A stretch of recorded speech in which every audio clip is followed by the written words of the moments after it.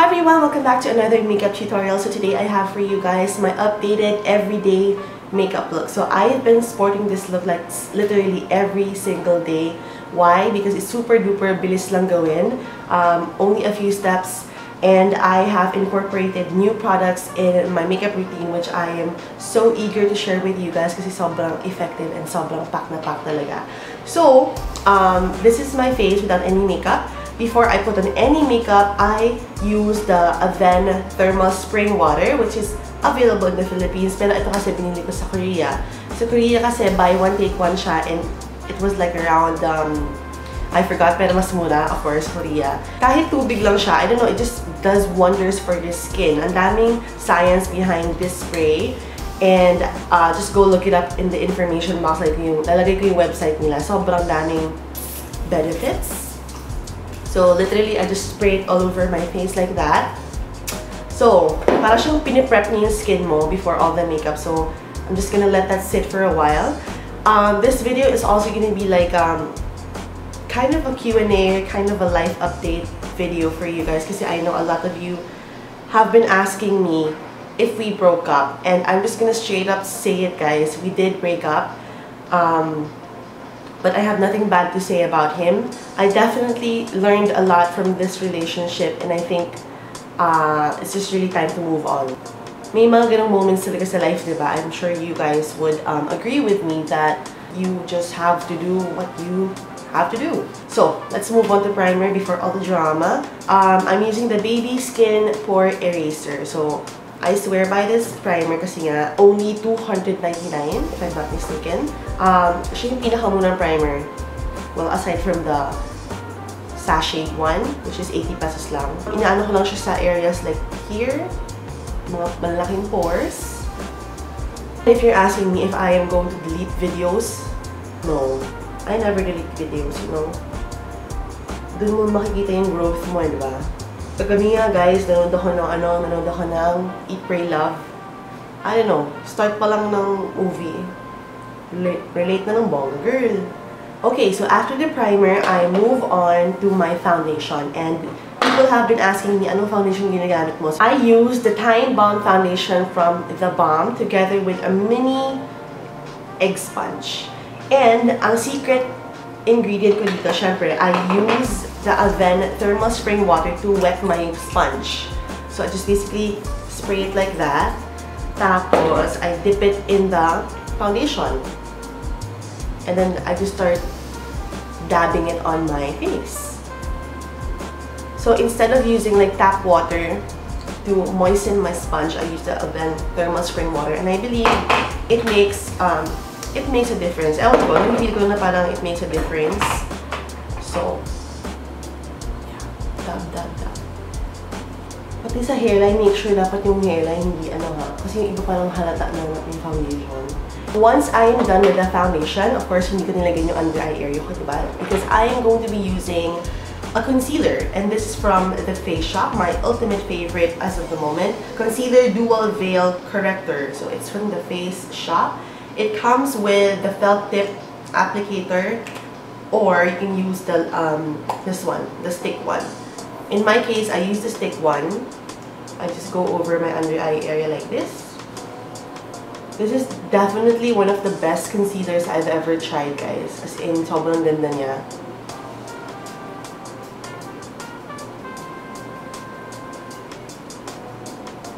Super blendable, which is why sobrang gusto ko talaga siya. Sobrang blendable niya, guys.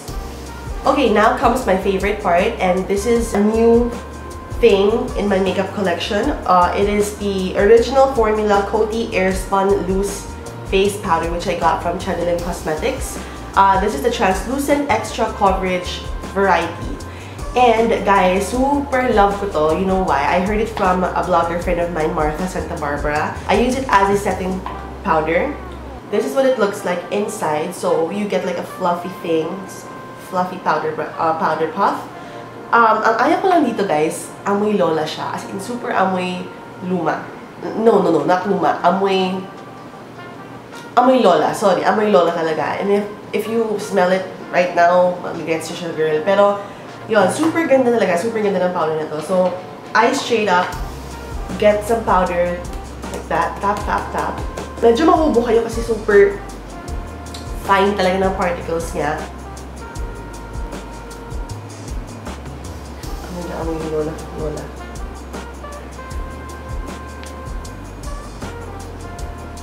Pero kasi yung una ko itong ginamit, grabe. All day. Literal, all day. Make sure you just press. Ano yan? Press mo lang sa face mo. Para hindi gumalaw yung foundation. Kasi if gaganunin natin, dadalaw yung foundation. Sayang naman. And don't worry if this looks way white. I-bake natin yan. Mamaya pala na ayusin yan, okay? While that is baking, let's move on to our brows. For the brows, I've been using Honey I'm Good Brow Kit from Pink Sugar. So, super love ko to. I used the wax together with the two colors over here. And I just basically use a brush. So, I'm starting off with the wax just to map out my brows, like that.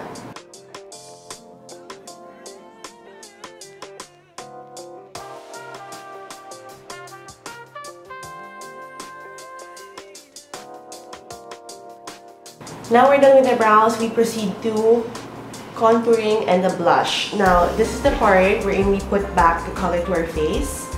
And what I use is something from Sleek Makeup, and this is the Face Contour Kit Pressed Powder and Highlighter in one. So, it has a highlighter and a contouring powder. So, this is in the shade of Light 884. And I just use this brush, a flat top kabuki brush.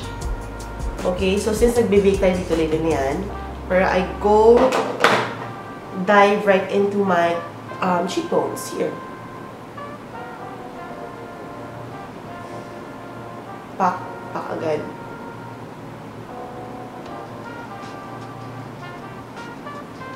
This will give us an illusion of a slimmer looking face or a more dimensional look for the face. Diba?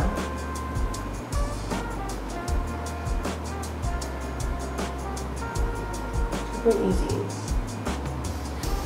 And you know what? Once you get the hang of contouring, ano na yan eh, mabilis na siya gawin. Next tayo sa jaw area. And then, you blend downward like this. So make sure walang harsh edges or harsh lines. Ayan. Tapos, I move to my temple area. Siyempre, nalagyan din ng powder yun, di ba?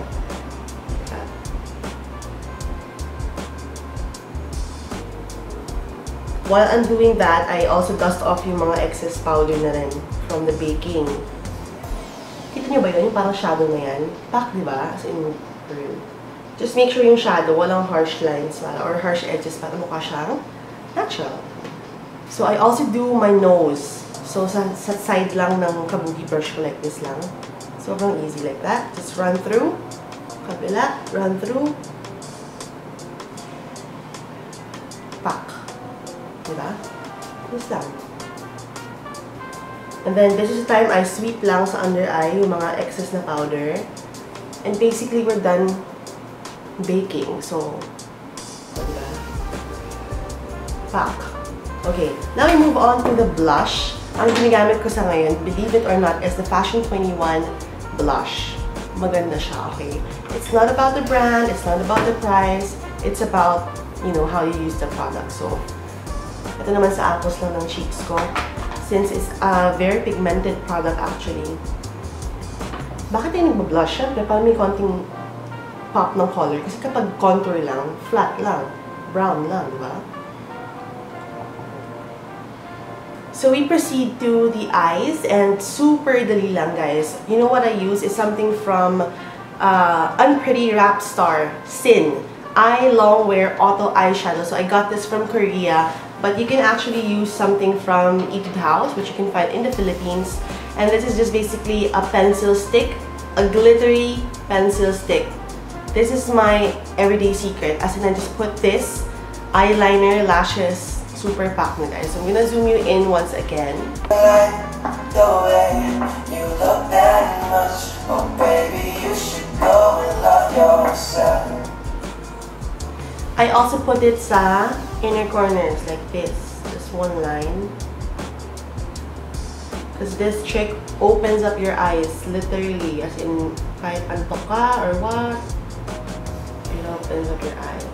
And then when it comes to the lid part, I use my finger to blend. Easily blendable siya, as in. Yan ang isa sa mga pinaka-highly recommended ko, guys. Kailangan meron kayong shimmery eyeshadow stick sa makeup kit niyo because it really spruces up any eye makeup look. Kahit wala kayong mga contouring, whatever, chuba stuff, kahit meron ka lang yan, okay na. Now we move on to the eyeliner. I'm using the Hyper Sharp Power Black Eyeliner from Maybelline, New York. Now let's go line our eyes. Basic lang, basic cat eye look lang.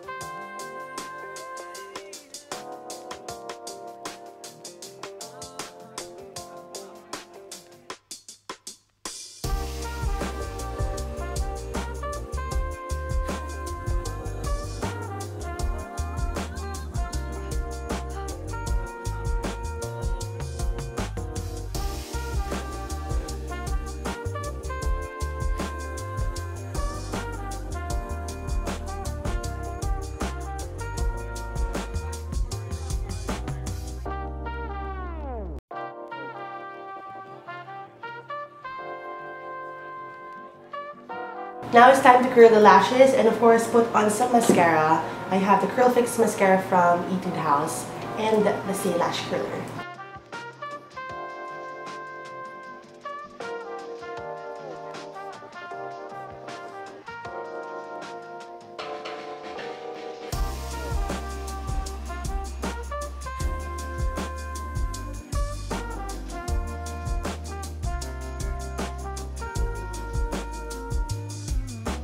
And then for today's lip color, I'm using something from Super Beaut, and this is called the Lip and Cheek Lacquer in the shade of Orion, or Orion. So super bongga ng color nito, guys. Bago siya actually. Another one of those your lips but better lip colors.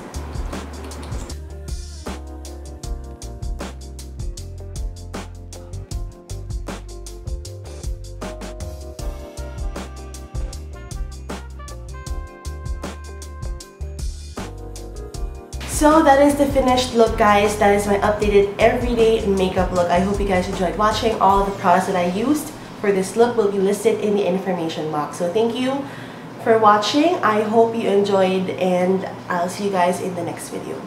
Bye!